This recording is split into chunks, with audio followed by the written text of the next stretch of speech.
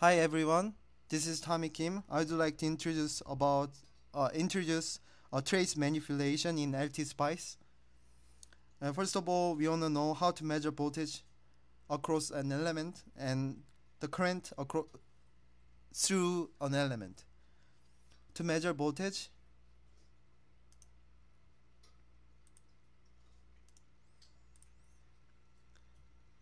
we can simply left click one side of the component and drag into the other side of the component. Now we can see the voltage drop across this voltage source, which is in graph in green. How about current? So simply left click one of the elements. In this case we have source. Now we can see the current through this voltage source, which is in blue. To add and remove traces, we are basically doing the same thing what we did before. If you want voltage, click and drag.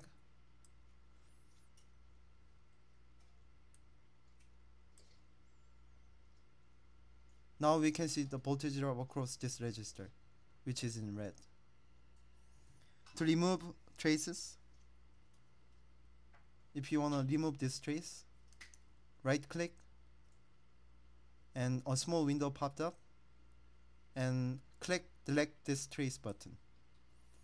Now we can see the voltage drop across this register is removed. To change axis scales, we can move our mouse cursor to, in this case, x-axis, and you can see a ruler symbol, and if you left click you can change the time range. In this case 0 second to 3 milliseconds. Let's say if you want to change to 5 milliseconds, you can left click and then press 5 on the keyboard and then press OK. Now we can see the range changed from 0 millisecond to 4.8, which is near 5 milliseconds. And you can do the same thing for y-axis. To measure with cursors, let's say if you want to measure a voltage, a peak voltage in this sine wave with your voltage source, you can right click one of the symbols, in this case a voltage source, and a small window pops up, and you can find the attached cursor section, left click the arrow button, and then first and second cursor, and a small window popped up again, and I guess this is first cursor, and you have second cursor. You can move your first cursor to the top point of the sine wave and the lowest point of the sine wave. Now we can see it's from 15 volts to negative 4 volts. What is the peak to peak voltage in the sine wave? Which is 15 minus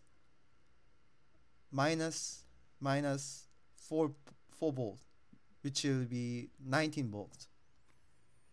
And to zoom in, zoom out, you can find zoom to rectangle symbol on the window, and if you click, if you want this specific point, you can drag a specific point you wanna zoom in, and if you zoom out, click just zoom back button.